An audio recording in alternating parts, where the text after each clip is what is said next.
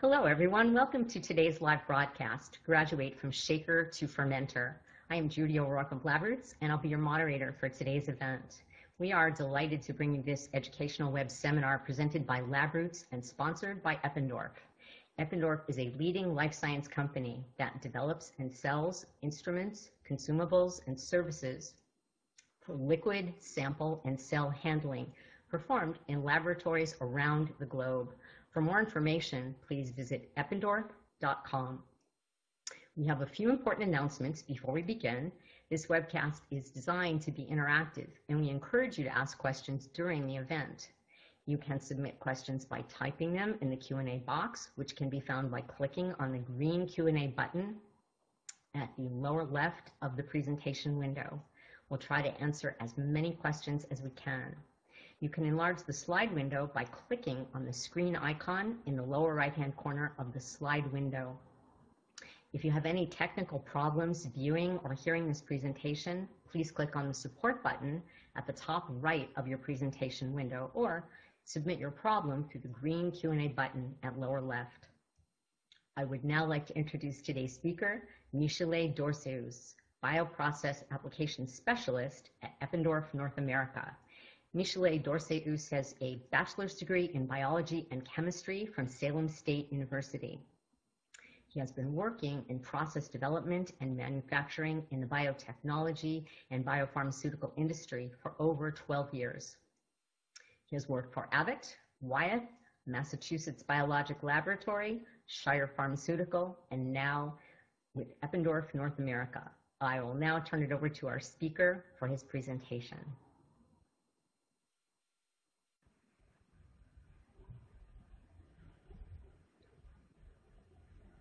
Thank you, Judy.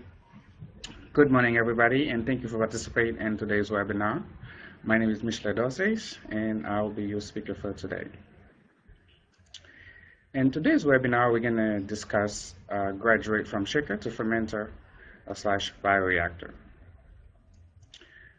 Today's webinar will focus primarily on several parts. First, we're going to touch a traditional method of cell culture.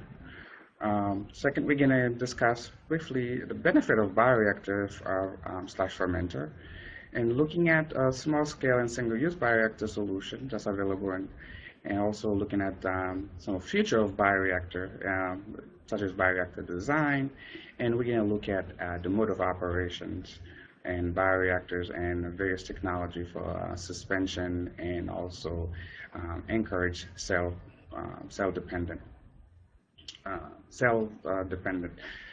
system technology available out there. Now, in this webinar, it will be mostly beneficial to the scientists and engineers who are currently right now culturing or fermenting using a spanners flask and also a shake flask and an incubators. So without further ado, we're gonna start. Traditional scale-up method for suspension cell and adherent cell culture is showing on this slide here. As you can see, on to the left, you have a frozen vial, which one can obtain from a working cell bank or a master cell bank.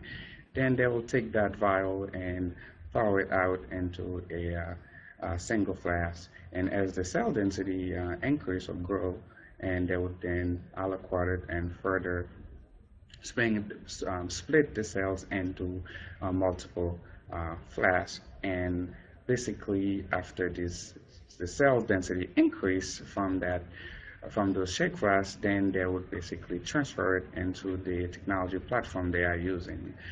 So as you can see on the right, if they are using the phone attachment cells, they can transfer it to a large shake flask, a large dish, a water bottle, a cell stock, chambers, hyperstack vessels, or E-cube system. Or if they are using a suspension adapted cells, and they can use a spanner flask or a shake flask. For today's webinar, we'll mostly discuss the suspension method for adapted cell culture. Okay. Traditionally, This slide is showing the growth mechanism that been used in growing the cell, as we discussed in the previous slide. So to the top left, you see your T-flask, which is used for the adherent cell line. Along on the top right, you see the picture just of your multi-well plate, which also used for the attachment cell line. And on the middle, you have your spinner flask and your shake flask on the bottom left of the slide. Now, for our discussion, as mentioned, we're going to be focused primarily on those two platform technologies.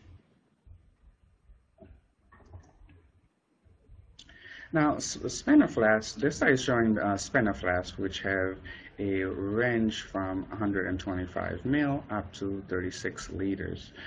Up to 36 liter. As you can see, they can accommodate anywhere from 1 times 10 to the 8th cells total, all the way up to 3 times 10 to the 10th cells, with a working volume range anywhere from 100 to 36 liter.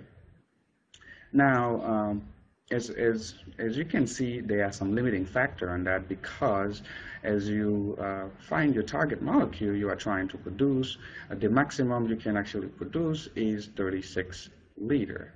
So that right there creates a bottleneck, so we'll be exploring further and throughout our presentation.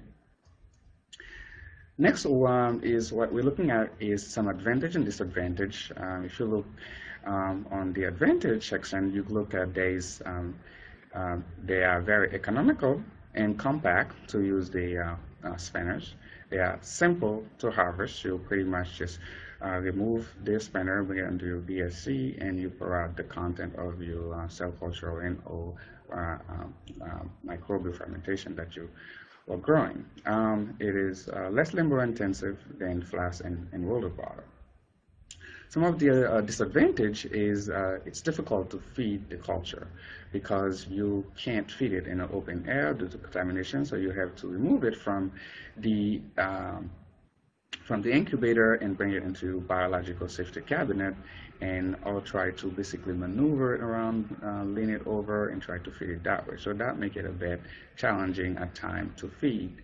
And also it requires a magnetic stir, which means that you need a stirrer to be inside the incubator. So you need a stirrer that is can stay a long time in the CO2 incubator without going bad. And also it's required an incubator as the mechanism to provide temperature control, gas delivery, and also pH control as well. And it's also require lots of labor to decontaminate, clean, and reassemble and sterile as well. So next we have your typical shake flask. So the shake flask is it is more common in today in cell expansion and also media study. So the shake flasks come both in glass and also in single use. You have shake flasks that come with buffer for better mixing. You have also they come either vented with a vented cap and non-vented as well for different various applications.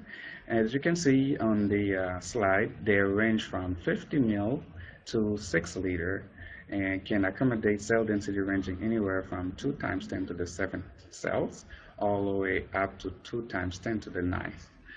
So, and also with a working volume from 15 mil all the way to 2.4. Again, as you can see, we have a working volume limitation here. So if you wanted to go beyond that, unfortunately, you would have to either have more shake flasks, which then would occupy, you would need more incubators and more personnel to run it, and also you would need more space as well.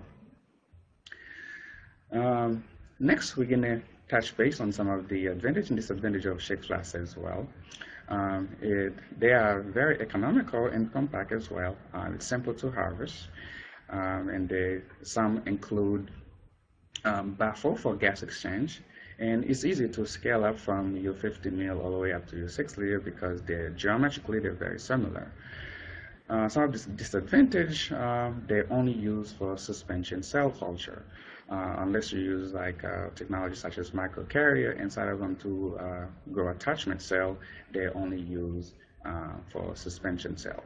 And as same as the spin bottle, they also require incubators, and also the shake flask require a shaking apparatus that would allow it to mix and transfer oxygen and also gas to control the pH as well. Next, what we're looking at is a humidified CO2 incubator and shaker. Humidified CO2 incubator is used for both the spinner flask and also the shaker as well. It's humidified because it's helped with volume loss in the culture. Without, as we know, if we in cell culture, if you don't humidify it, you would have some volume loss in your shake flask and your culture, which would in return increase the concentration of your media, and that may not be good for the cell health overall. As you can see here on the slide, on the top left, there are three parameters on some of the shakers. You have temperature, and you have your CO2 and air combination, and also some have the agitation as well, speed recorded. Now, in the middle of that, you'll have an CO2 incubator that's embedded with a shaker on it. That way, you don't have a second mechanism that can go bad in the shaker, because the incubator already comes with the shaking platform. So all you really do is insert your shake flask. Now, for the spinners, however, you need to have a stirrer. So, in the middle incubator, you would have to remove that shaking platform and insert a stirrer, so that way you can run your process that is in the spinner flask. Now, in terms of scale up, or to generate larger volume, as you can see in the middle as well, you pretty much would just use a lot more shake flask and or spinner to spin, because you have a size limitation. So you can't go past 6 liter for the shakers and 36 liter for the spinners as well.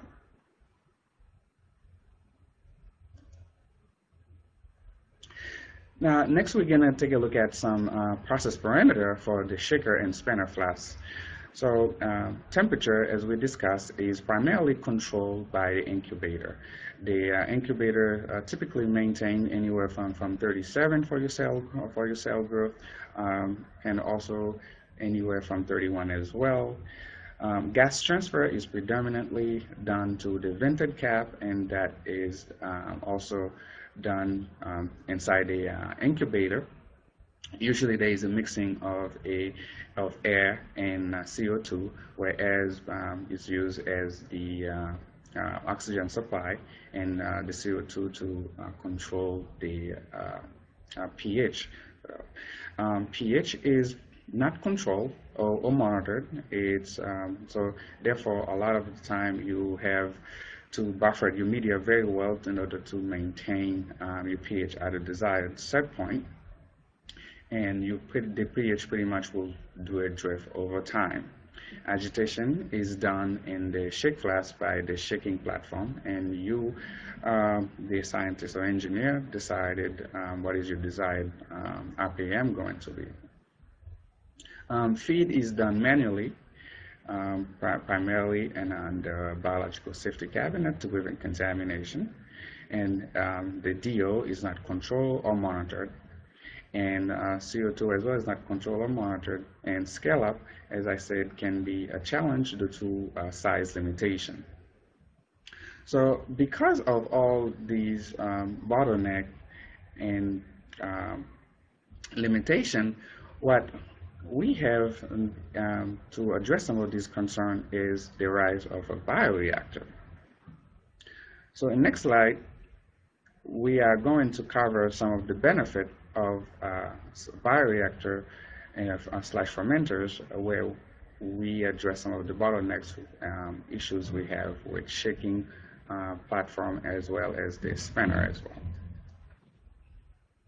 Now, with the benefit of a bioreactor, and as you can see on the right here, it's a sample of a small-scale bioreactor, in which is a stir tank reactor, which is able to accommodate a suspension cell as well as adherent-dependent cell. It's automatically controlled for your pH, your DO, CO2, and also temperature as well. Unlike your standard shake flask and a CO2 incubator, and also the spinner as well, where you don't have any control at all. You're pretty much relying on your buffer and your media to help maintain your pH control, and for your temperature, you rely primarily on the incubator to supply with the right temperature. Well, with the bioreactor, that's get taken care of for you automatically, because it is a more specialized equipment that is designed to help you maintain and control and monitoring your process parameter set point. Next, you have the process flexibility. One great thing about bioreactors is it provides you with the option to basically run all type of processes, such as your batch, your fed batch, and also as well as perfusion. We will explore these processes later on in our discussion. Next, you have scalable. So the bioreactor makes it very easy to scale up, which help address the bottlenecks we have with shake flasks and spinners, with the limitation from 36 liters for the spinners and also to 6 liters in the shake flask. So with bioreactor, really you can scale up to large, anywhere from 50 mil to all the way up to 500,000 liters in a certain bioreactor. It's very robust, and the agitation is also used in fermentation as a source of help delivering oxygen as well, to help maintain oxygen set point. And you also have aeration, which is done to a sintered steel sparge, or can also be done to a macro sparge, to basically help maintain your desired DO set point. Next, we're going to looking at some small-scale and single-use bioreactor that's currently available in the industry, which primarily used for media optimizations, clone and cell line screening, strain characterization, and process development as well. Now, you have the small-scale bioreactor is currently been using right now in biopharmaceutical, the biochemical field, and nutrition as well, using across all the processes such as research and development, your process development, and also pilot and manufacturing as well.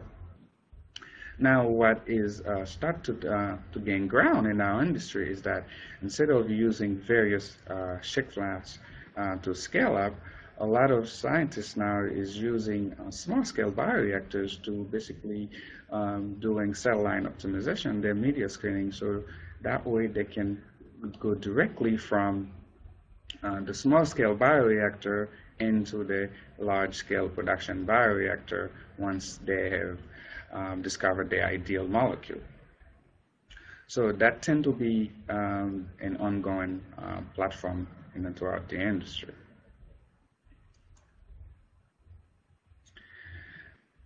Next, you have is really looking at the mini bioreactor system, showing the option that it comes in instead of 4, instead of 8, 12, or more vessels you can have. And one great thing about it is that it gives you the flexibility with the working volume range from anywhere from 60 to 250 mil.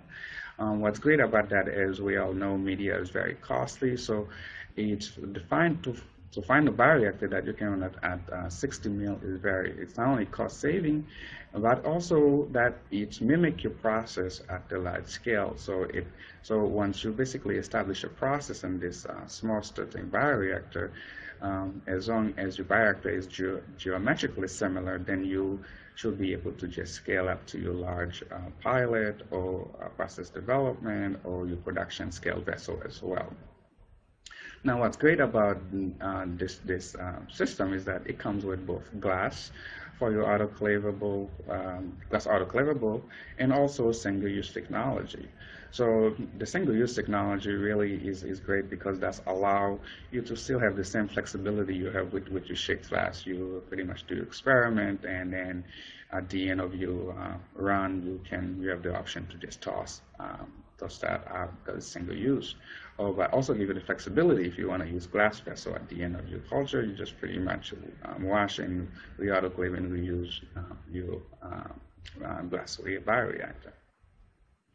Now, as discussed, this system really, because of its compacts and flexibility, and also its small range of volume, it's make it ideal for design of experiment and scale down approach. So we have a lot of customers right now are using it really for design of experiment and scale down approach. Next, we're looking at some of the industry's standard process control capabilities of the system. As you can see here below on the slide, you have your control parameters such as your pH, your DO, and temperature and agitation, as we discussed. And the system is able to control that for you, your set point automatically for you without really have to worry much. Also, you have your liquid feed. The system also control your feed for you, and including any corrective agent that you may have, such as base, acid controls, and also control your gas delivery, any levels of redox probe you may have, and it's also come with an option of gas analysis as well. So because of this kind of all of those features and option and also flexibility, it really is the optimal design tools for DOE, design of experiment. Next, we have here really, if you can see in this slide, we're showing how compact the system is. So you have in a 6-foot space, we're able to fit in about 24 vessels. As you can see here, you also have the option really to, for those customers who in the lab are working with dual process, such as fermentation as well as cell culture, you can split the system. If you can see, the first 12 on the left is fermentation culture, and on the right is for cell culture. So the system is very compact, and which make it ideal for screening, characterization, of optimization as well, without occupying too much bench space. Okay. Next, what we have is the mini bioreactor itself, showing how compact it is in itself. So you have your glass body with a stainless steel head plate. It's easy to handle and screw the caps on. As we discussed earlier, come with a working volume of 60 to 100 to 250 mils. You have a ratio of from 2 to 1, with total volumes 350. It is come with an overhead drive using the miniature lip seal assembly. You have the option for Rashton impeller for your fermentation culture, come with a marine or pitch blade for your cell culture apparatus. It's also come integrated with an exhaust condenser as well. So the great thing about this exhaust condenser, it is liquid free, so you don't have to worry about liquid accumulation, which may trap bacteria and may cause contamination. It's also come equipped with utilize of off-the-shelf pH and DO sensor from all the sensor. You can pretty much use any sensor provider with the system as well. So it is a true bioreactor that you can use to develop your process. Next, what we're showing here is the single-use vessel. We have to the left is the microbial single-use vessel, and the middle is our cell culture single-use vessel, and all to the right is our packed bed system, which can be used for the adherent or the attached cell as well as suspension as well.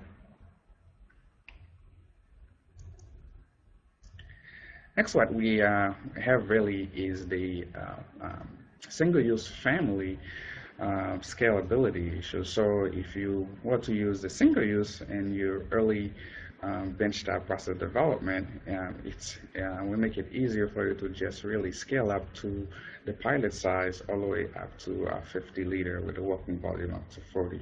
As you can see, there is various range of agitations. It range anywhere from 20 in the 0.3C bioreactor all the way up to 150 RPM for our 50 for our single-use 50 liter, and with various working volume as well.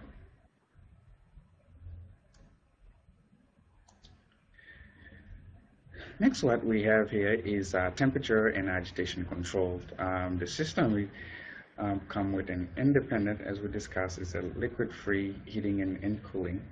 Come with the heating and cooling for your fermentation controls, and also the heating for your cell culture processes. Can control from temperature range anywhere from 10 to 60 degrees Celsius. Okay. As far as agitation, the system comes with a brushless overhead drive. You have agitation range from anywhere from 20 RPM all the way up to 25 RPM. As you can see here to the right, right next to the bioreactor, there is various type of impellers. So you have your Rushton type impeller as well as your pitch blade along with a marine to accommodate different processes such as cell culture and fermentation as well. Next, we have the integrated gas mixing system, which is used basically to maintain your DO set point or your CO2 stripping. We have come with continuous mixing of air, nitrogen, oxygen, and also CO2. You have it's fully mass flow control. You have a total of 16 mass flow controller per full unit. You have gas range flow from 5 standard liter per hour and to a max of 25 standard liter per hour. And you have the option to either have a submerged sparger or an overlay gas. Can also be configured to the system.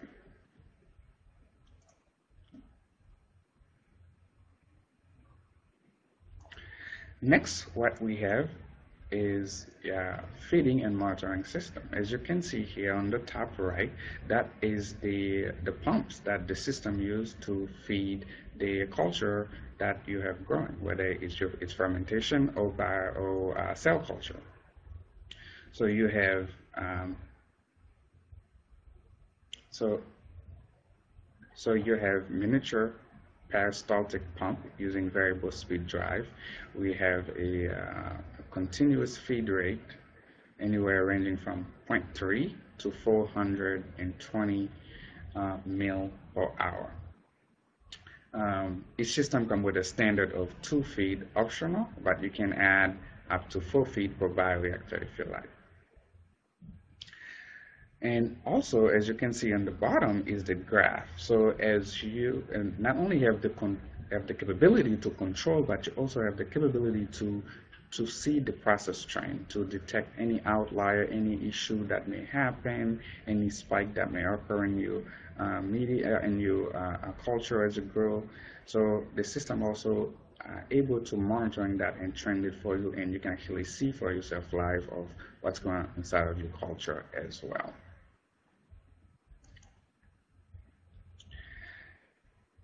Next, what we have here really is an example that we actually did in-house using the 8-fold system that is show using E. coli. We were using E. coli design an experiment with various concentration of glucose.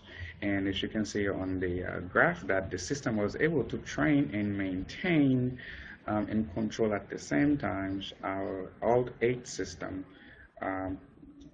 all-8 system process parameter right on the graph for us. And we were able to visually see what has occurred throughout the run, and was able to see all the data at the end of our culture. Next, we are going to move to bioreactor design. We're going to take a look at and see how the bioreactor design and what's involved, various parts. So a basic bioreactor component, really, you have your motor and impeller that pretty much supply you mixing and also use in fermentation as your early phase of gas supply as well. So the mixing allow you to reach homogeneity, to have efficient mixing all throughout the culture. You have, and next to that, in the bottom left is you have your sparge element, which what supply gas to your culture. You have as well, next up is the sparge line, which is the line that have a filter attached to it, which filter in your gas supplies which can be your air, CO2, and oxygen as well. And you have your heating and cooling that's used to control your temperature set point. You have a computer that's control all of your set point and your processes you have set up.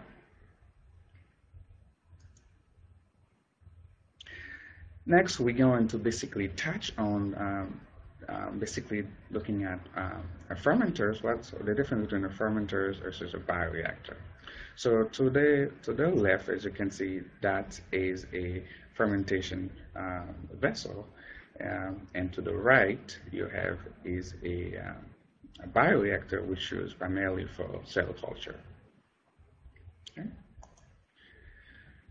So the main difference between a fermenters and a bioreactor, really, one is the impellers. So for fermentation, as we previously discussed, we use the Russian impeller.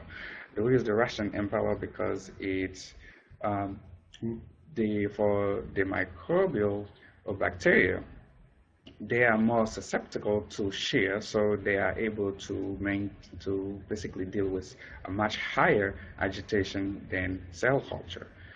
And you have second also is your speed of your agitation and the motor power. So in the fermenters, you have your motor usually have a much higher output than your standard cell culture agitator, because your mixing in fermentation is much greatly than it's higher, I should say, than those in cell culture. And also the rate of sparging of air or gas. So you have the rate of sparging air or in various gases into fermentation is much higher than you would have in cell culture.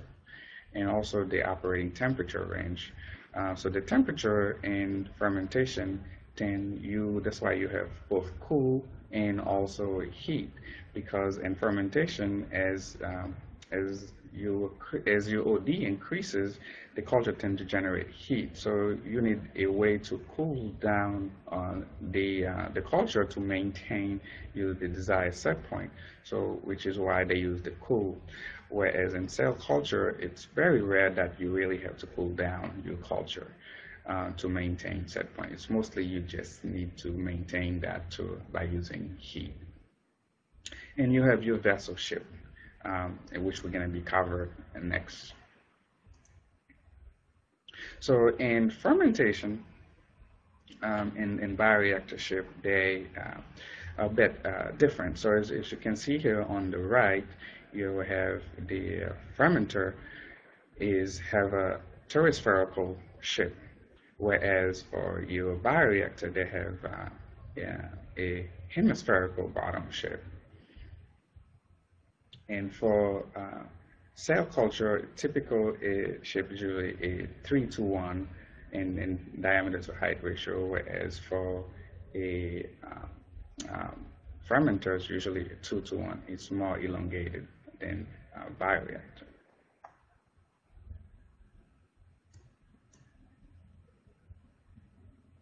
Next, what we're looking at is temperature controlled. As you can see on the picture to the left is the bioreactor that have a heat plate.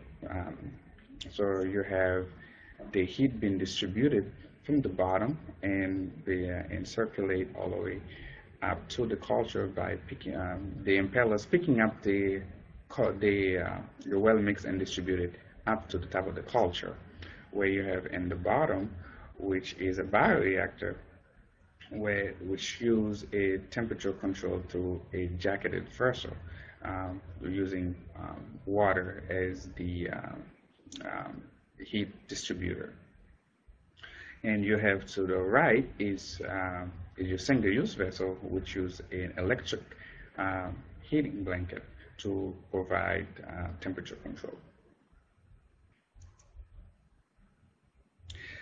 Next, what we have is the agitation, as we've been discussed. So you have on the top right is your Rashton type impeller.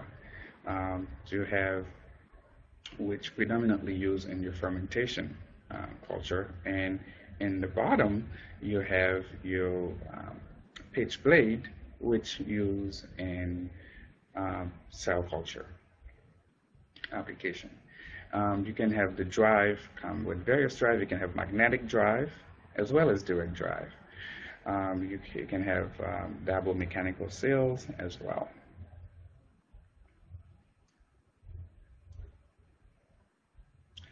Next, what we're looking at is the impeller ship, which used for oxygen transfer rate.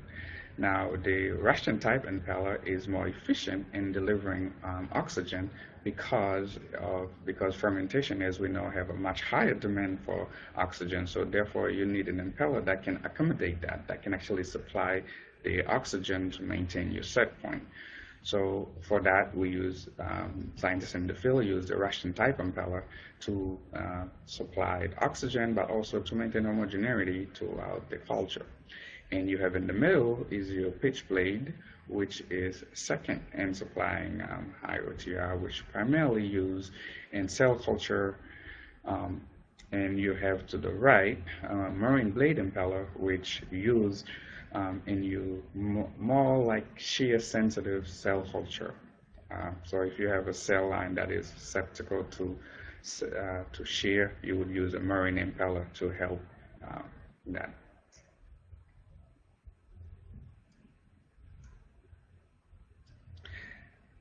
Next, what we're looking at is agitation and a fermentation. So you have, in fermentation, as discussed, we have an agitator that is using the Rushton type blade. So for fermentation application, the agitation typically performed at a higher RPM to maximize oxygen transfer rate, and also provide higher turbidity and less concern for shear to the cells. So the Rushton like impeller are typically used for that. And you have the impeller blade typically possess a paddle design, as shown here to the right of the screen.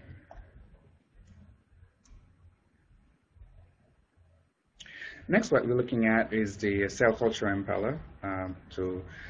So you have to the left, from left to right, is you have your spin filter with the impeller for suspension cells or your microcarrier cells in perfusion.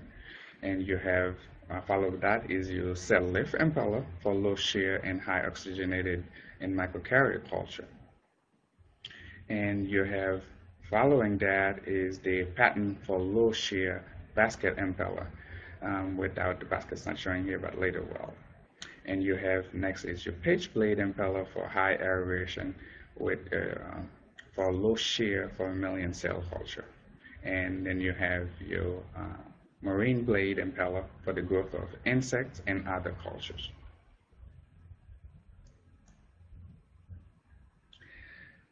Next, you have buffer. Buffer is used to help breaking the culture to basically be supply gas more efficiently and help to maintain a more homogeneity within the culture. Buffers are usually located alongside of the vessel to help breaking any vortex and to help maintain homogeneity all throughout the culture.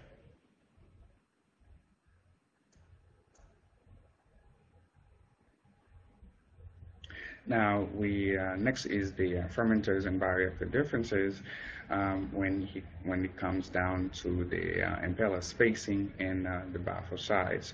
So with two impeller, you have usually the L1 where it's equal to one impeller in diameter. So if you look here to the right in the bottom where L1, so your impeller is located about one diameter of the impeller that you are using in that bioreactor. Where if you need to, with three impeller, your spacing it is 1.5 impeller in diameter apart from each other from the shaft. And the buffer are equally spacing on either side of the vessel wall. Next, you have your typical bioprocess parameter for biological, such as temperature and pH and DO, and you have your mechanical, such as aeration and foaming and pressure.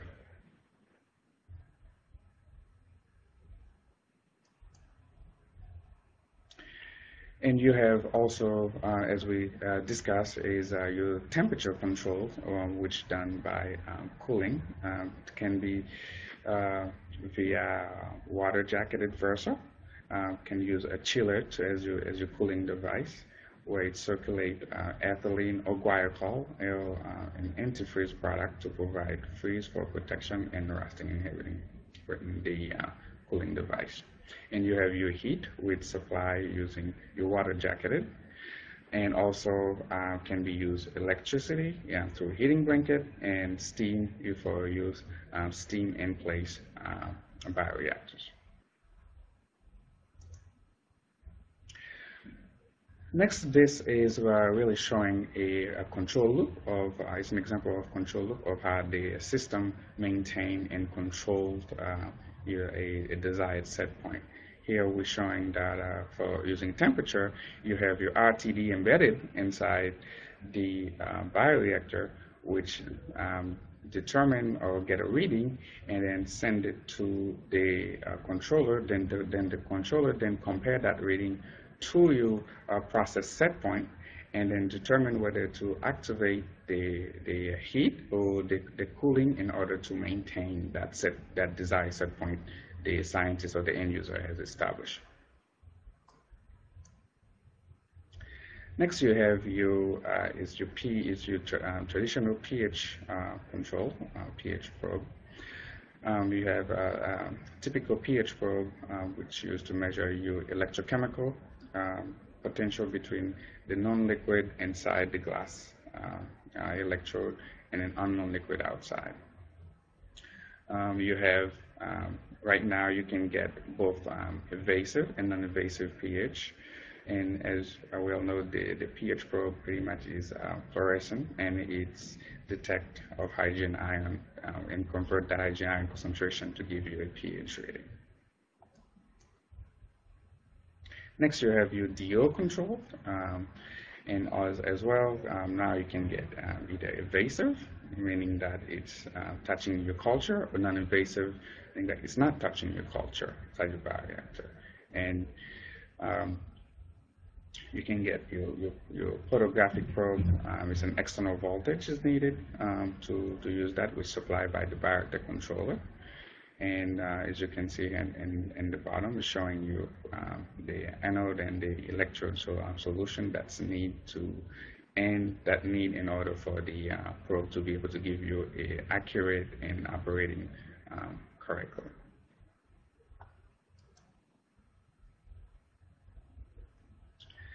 Next, we have a DO control strategy for fermentation. So agitation alone will increase DO. So for starting in most fermentations, you have um, uh, usually the goal is to ramp up the agitation to maintain the DO. Now, as your OD increases and you're struggling to maintain DO, then you basically start sparging air to maintain that set point.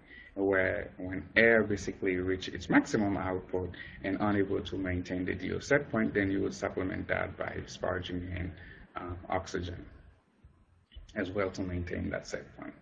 And this method is primarily used for fermentation. Next we have is the DO control strategy for cell culture. So agitation often stay constant in cell culture and may vary slightly depending on the processes. Mostly controlled by the DO is mostly controlled by sparging either air or oxygen to the culture, and you can either use a micro sparging or a macro. Micro is more efficient in oxygen delivery. However, it may cause some damage, some shear damage to cell line that is shear sensitive.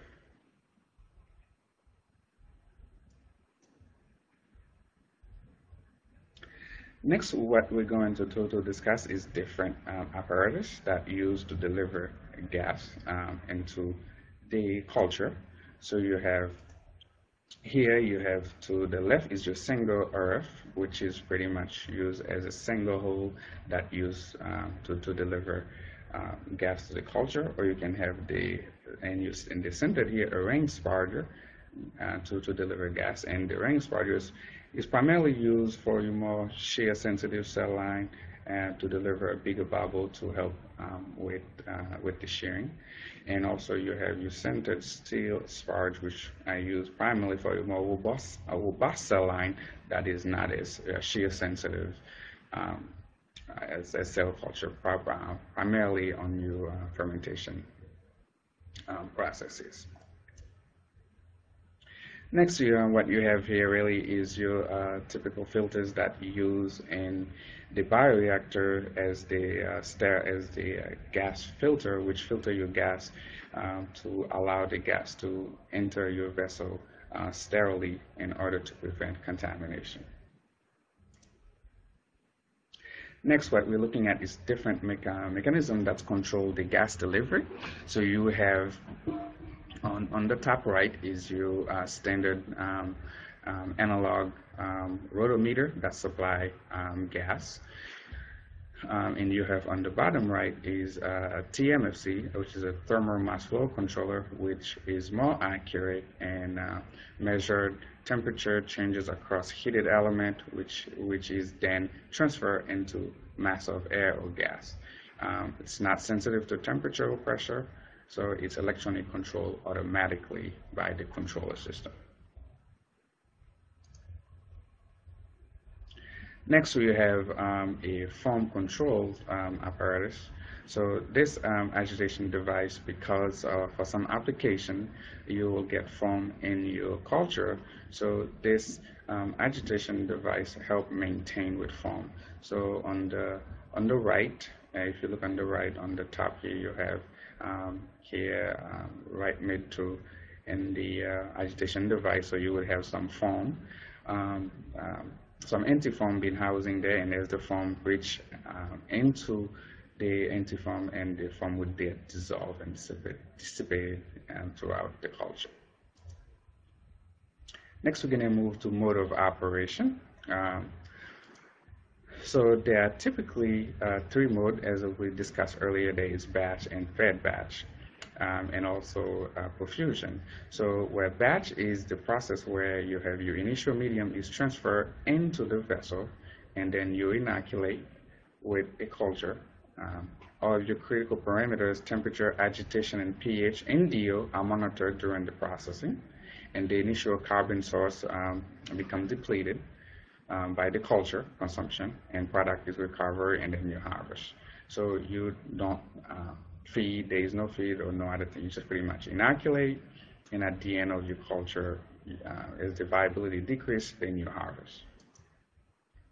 So here's is it's a slide that's showing the exact that what happens. So you have here on the top left of the graph in red. So you have that's pretty much your media and your substrate, and in blue in the middle of the graph is your cell, and in yellow is your product.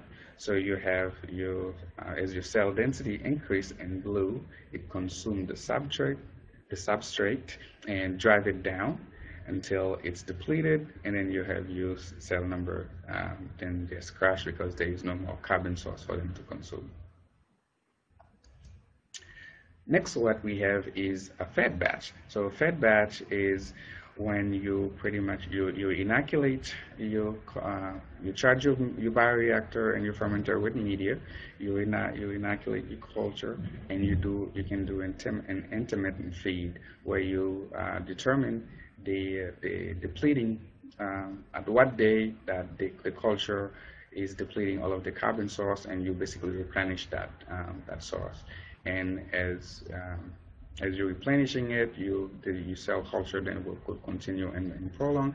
However, you're going to run out of working volume in the bioreactor at some point, and also the waste accumulation as well going to become a factor where you as well has to harvest your culture as well.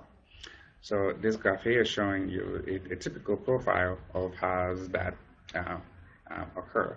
So you have here on the top left, you start with a substrate, and then you would feed and you would maintain that substrate, and your cell density would continue and increase, and you would get a higher yield and productivity due to the higher number of cells. Now, as your cell density increase and the byproduct, such as the waste increase, then the viability decrease, then you pretty much would harvest your culture. Next is what you have is your continuous or perfusion process, where you are simultaneously doing a feed as you are also removing your supernatant or your product, for that matter, simultaneously without removing the cell, where you basically find a way to retain the cells in the bioreactor using various mechanisms. So there's various mechanisms which we're going to be discussing a bit. And that profile looks like that, as you can see. So you have your initial substrate, and as you reach that phase when you start perfusion, you basically start also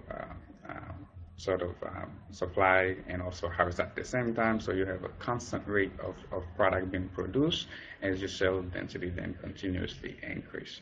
And this type of culture tend to last a lot longer than your batch and your fed batch, because you're able to maintain a constant feed, and also as you're feeding, you are also removing the waste in the product as well, which allow the cell to have a better environment for growth. Next, what we're going to look at is some technology which is used for suspension cell culture. So here in this graph, really, we are basically comparing the different mode of operation and looking at the number of cells you can accomplish. So here on the top, as you can see, we have cell density, growth mode, and cell retention device. And also we have input activity. So as you can see here, in batch processes, we are able to, you can basically achieve anywhere from 1 to 5 million cells per mil, where you have relative low productivity.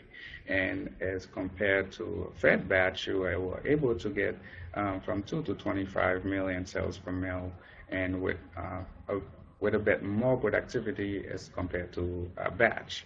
And you have for perfusion, there's various technology that you can use, such as hollow fiber, ATF, and spin filter, along with centrifuges available in the industry, So you can achieve anywhere from 5 to 200 million cells per mil using this various technology. And as you can see, of course, with the technology such as the ATF, where you can increase such high cell density, your productivity also, of course, increase over time. So we take a look at just the functionality of the ATF system. It's a technology that's operating by alternating tangential flow, creating by the action of the diaphragms and the bottom here, as you can see, that's moving upward and then downward in order to so it's moving the culture from the bioreactor and out, and at the same time you have a pump that's attached to the membrane that's having where the cells cannot penetrate that membrane barrier, and where you're collecting the product on top as well and harvesting out. Next you have is the next cell retention device. This cell retention device is internal of the bioreactor, and that is your spent filter. The spent filter come in various pore size range, anywhere from 12 to 14 micron. So you have your cell cannot penetrate the membrane of the spent filter, where you have a dip tube inside the spent filter, where you're able to collect, your conditioned media and or your molecule being produced using a pump. At the same time, you are feeding in fresh nutrient here on the left-hand side, as you can see. So as you're feeding, you are also removing at the same rate. Okay. Next, what we have is the technology that's used for perfusion and for your anchor-dependent cell line. So you have technology such as microcarrier. Microcarrier, really, you can get microcarrier from different vendors that are available out there. They come collagen coated and non-collagen coated. They carry a charge to facilitate the cell attachment. They have a specific density. They also come with a diameter of beads ranging anywhere from 125 to 250 micrometer. Now, this is a picture of actually what a microcarrier looks like with cells actually attached to it in the bioreactor. So as your adherent cell then grow and attach to the microcarrier, then you have a microcarrier retention device per se, in that matter, that then you, as you're feeding and you're also removing your conditioned media as well, as previously showed.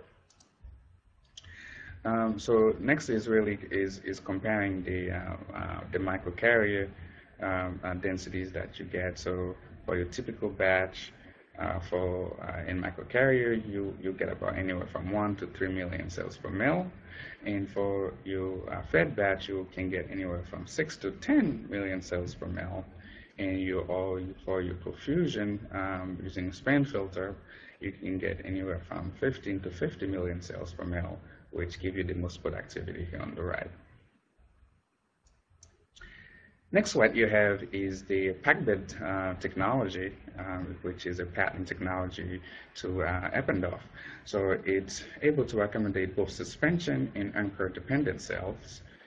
It's stable.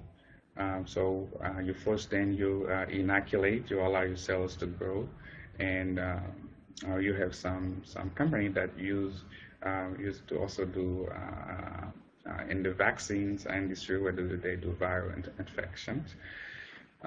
Also, as your cell density increase, then you basically start perfusion. What's great about this technology is you don't have to worry about a cell retention device. You pretty much, as you're feeding, you're also moving at the same rate.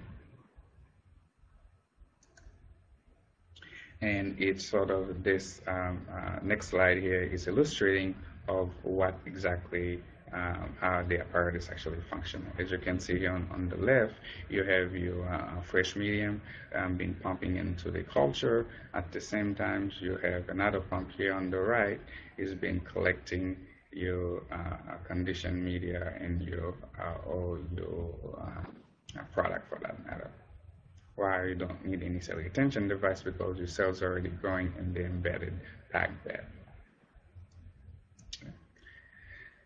Next, what this slide is showing really is in comparison to water bottle using that pack bed system on how much you can actually space and water bottle you can save. So for example, for a total volume of 150 liter in a pack bed, using a pack bed of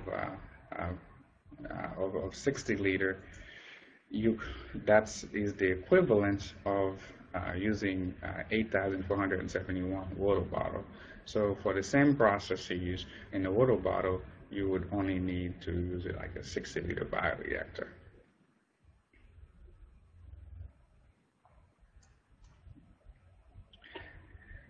The next what we have really is this slide is showing really how you can develop your processes using the small-scale bioreactors we discussed earlier. And as you basically develop your process and you establishing your processes, then you can transfer that process into a process development benchtop bioreactor. And that method that's showing here, the small parallel stir tank bioreactor we have in-house. And as you optimize your processes using the parallel bioreactor, then you can then transfer that into your process development 10-liter or 60-liter vessel for that matter, and you then can scale that up to your production bioreactor, and pretty much can use that platform as your scale up and also scale down method as well. Right. So in summary, really choosing an operations mode that is appropriate for the target organism, such as bacteria and suspension cells and adherent cells. There is a wide range variety of bioreactor fermenter system to choose from, so it's important to select the one that is appropriate for the type of your process. Right. I thank everybody in the audience for participating and for the time. I will take now any question that they may have.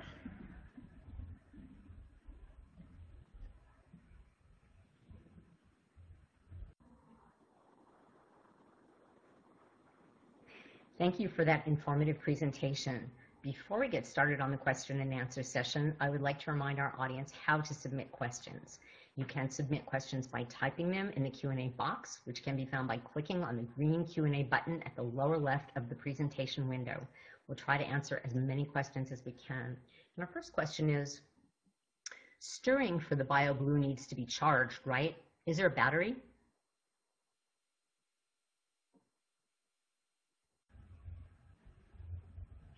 No, the stir for the BioBlue does not need to be charged. It is a magnetic stir that actually controls you via the controller. There is no battery needed. There is no charge associated with that.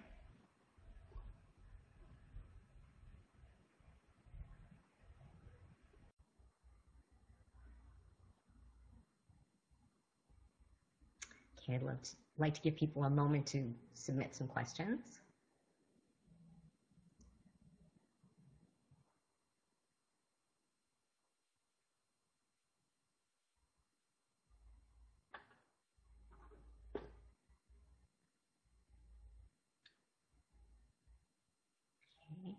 Give me another moment. Okay, if there are no more questions, I would once again like to thank our speaker for his presentation. Do you have any final comments, Michelet?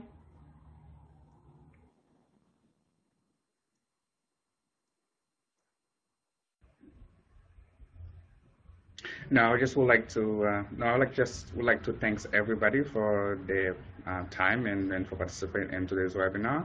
And if there is any more questions, feel free to follow up with us here at Eppendorf, and we can help answer any of your bioreactor, any of your processes question. Please feel free to contact us, and we'll be able to provide you with an answer and any support and solution you may need.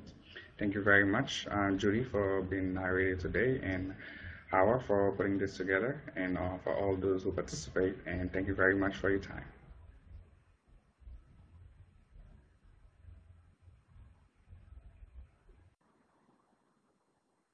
Thank you. I would also like to thank our sponsor, Eppendorf, for making today's educational webcast possible. Today's webcast will be available for on-demand viewing through 6 months from the live date.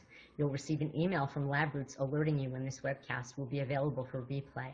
We invite you to forward that announcement to your colleagues who may have missed today's live event. See you next time. Goodbye.